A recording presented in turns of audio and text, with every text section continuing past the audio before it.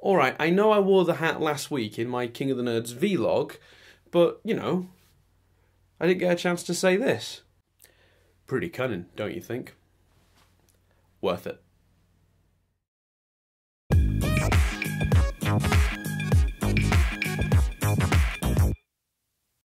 Hello and welcome to this week's edition of TV Tangents. I've only got one subject on my mind this week, and it's taken me about 4 or 5 weeks to accept that it's true.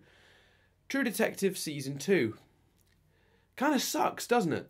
I mean, I don't want to go massively into the specifics because if I'm being honest, hundreds of people way smarter than me online are taking it apart scene by scene, sort of really getting to the nitty-gritty of why it doesn't quite work this year. Some people, of course, are enjoying it. I kind of think it sucks.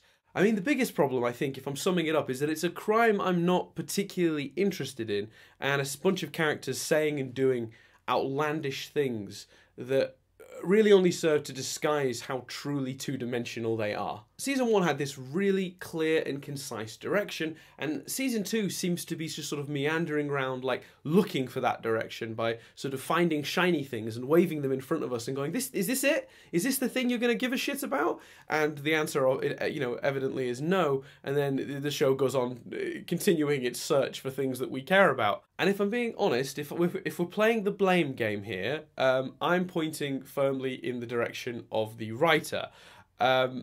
They do have different directors this year, but they've been very competent. They've done a pretty good job. It looks pretty good on the whole. I mean, Justin Lin did a wonderful job with the first 2 episodes. But, it's still, the direction is not really the problem. And on the whole, the acting's been pretty good as well. I mean, you can't cast people like these people and not at least get a decent performance out of them, if not an amazing one. So the problem for me lies with the writer. What I think, and I'm speculating here, so, I'm going to put the big speculation banner. I think that he wrote the first season over a couple of years, maybe, sort of in the build-up to it being sort of picked up. He had lots of time to sort of develop it and fine-tune it and really focus it to the condensed story that we got. An excellent story. And the second season, he's probably only had a matter of months to put together, because of shooting schedules. And there's a reason most shows have writing teams. And I think he realised that because I read that he'd brought at least one other person on to help him break stories towards the end of the season, so maybe it will get better. But I think that essentially, lesson learned here is if he does a third season, he should get other people involved in the writing. I don't think it's necessarily possible for him to maintain the quality of season 1 on his own, while the production schedule is what it is. Unless they give him like a 2-year gap between each season, then we'd have a different matter, I think. If he had 2 years to do it, I think that's possible. But the year he gets now with the turnaround, the production schedule and the casting, it's just not enough time. He's also trying really hard to maintain a sort of true detective-y tone, and it's almost ended up becoming a parody of its own first season. And I'll be honest, the problem is completely exasperated by the fact that he has lines like this. You don't want to look hungry. Never do anything out of hunger. Not even eating. God forgive me for misreading what subtle clues you embed for me in your limp dick, which is as wishy-washy as your fucking mood. Those moments, they stare back at you. You don't remember them, but they remember you. I think you were saying no to the kid you once were. Point is, when I sat down to watch episode 5, I had an incredible realisation. I didn't have to fucking watch it. How did it take me 5 episodes to figure this out? I mean, I wasn't into it from episode 1, and I was downright dreading it when I turned on episode 4. Like, I was dreading having to sit through it. And yet, I did. 4 weeks on the trot. It was only when I sat down for the 5th week that I went, yeah, alright, I think I'm done. I think the problem is that the first season was of a certain quality, and that earned it a certain amount of credit, like a certain amount of patience.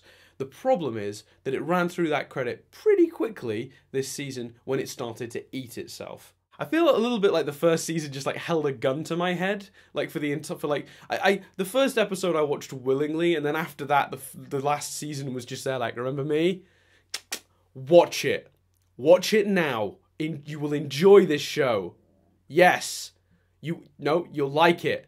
You'll put up with Vince Vaughn. You won't mind Vince Vaughn. The weird thing is, the first season was fairly flawed in itself, particularly the end, so I'm not sure where it got the gun, if I'm being completely honest with you. So yeah, I just sort of wanted to get that off my chest. Like, I don't think it's actually True Detective's fault. I think I'm more in the wrong, because I'm mad at the show, mostly, for holding my attention longer than it deserved it. But really, that's my own fault. I should have watched the second episode and gone, I'm not invested in any of this. It's very flat. I don't like any of these characters. I don't care about this storyline. Click. But I didn't. So I think what I've learned is that I'm a moron. I think that's the main lesson here. Because there are plenty of bad shows on television, and it's not newsworthy, it's not noteworthy. There are, you know, some shows I like and some shows I don't. I'm not even saying they're universally bad, I'm just saying there are plenty of shows on television that I don't like. Other people love them, that's great. But they don't suit me. I don't sit myself through them. So I don't know... I'm to blame here. Do you know what I mean? So it's a strange situation. So thanks for watching TV Tangents. That's my random thought for the week. I'll see you again in a couple of weeks' time for more of the same.